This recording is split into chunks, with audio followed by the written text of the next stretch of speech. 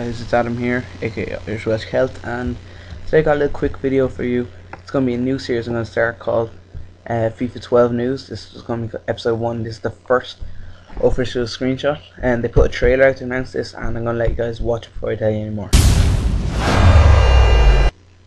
So that was basically a 3-second trailer. I was a bit disappointed with it because I thought, like, for a trailer they will be announcing something maybe better, even a new mode, like some people were saying, be a referee, but this kind of all they really announced. Obviously it's a nice high resolution screenshot, but they say screenshot. I wonder will it be accurate of the end of the game, but we'll have to wait and see for that.